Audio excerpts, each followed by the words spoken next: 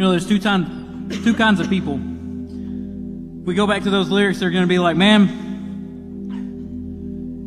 when the children of Israel came to the brink, there's people that'll say, man, Israel's on the brink. I'm on the brink. I'm on the brink. And that's what they say over and over in their head. There are people at Jericho town that says, man, we've been marching around this wall and nothing happened. Nothing's happening. Nothing's happening. They keep repeating this theme in their head that struggle, struggle, struggle is the only thing that I live.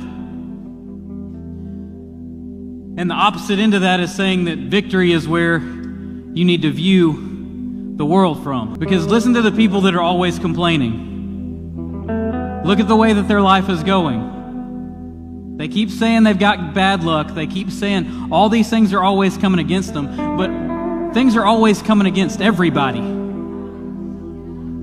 Everybody's got a story. Everybody's got a struggle. The difference is the people that are overcoming are seeing it from a place of victory and says, yes, I had the struggle,